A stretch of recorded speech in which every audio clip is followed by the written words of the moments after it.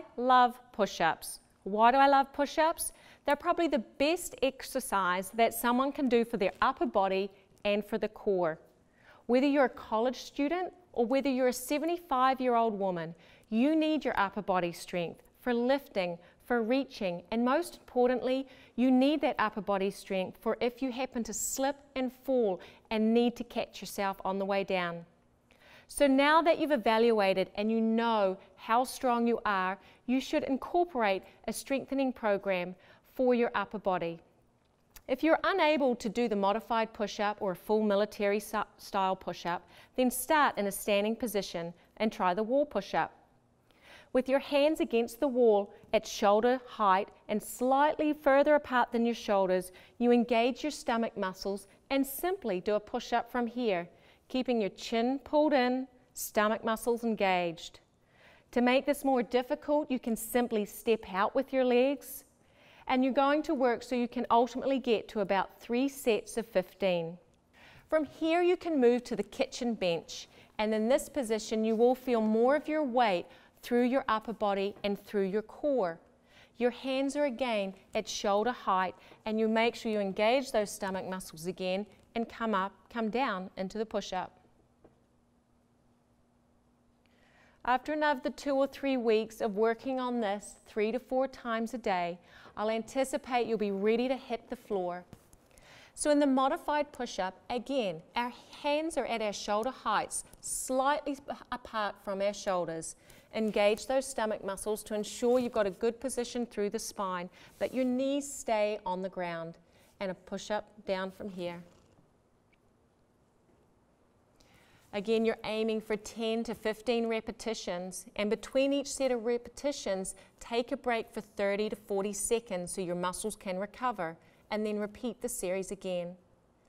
When you're ready to move to the full military push-up, you can lift these knees up. Your feet can either be together or slightly apart. Your arms are in the same positions. And then the key part is to really hold these stomach muscles in to make sure we've got a nice clean line through your legs, through your lower back, not letting this dip down and not letting this part of your spine rise up.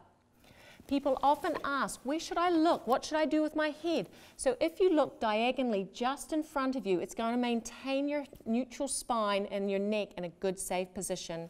From here, you're ready for the full push-up.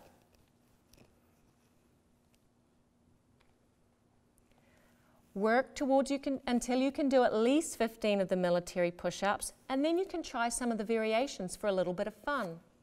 The first variation is to put your index and thumb into a diamond position, so your hands are much closer together.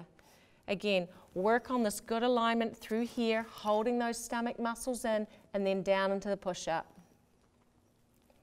You can see that's a little bit harder than the previous version. Now you can take a step. If you don't have something like this at home, you can use your couch, you can use your steps if you have stairs at home, but with one hand at a different level. With this push-up, you're adding a rotation component into your shoulder and into your spine. And make sure you do both sides. The final version, you can either use a large exercise ball or you can use your step or a couch to place your feet on. So your feet are now at a higher level to what your hands are. Stomach muscles are nice and tight, and then down into a full push-up.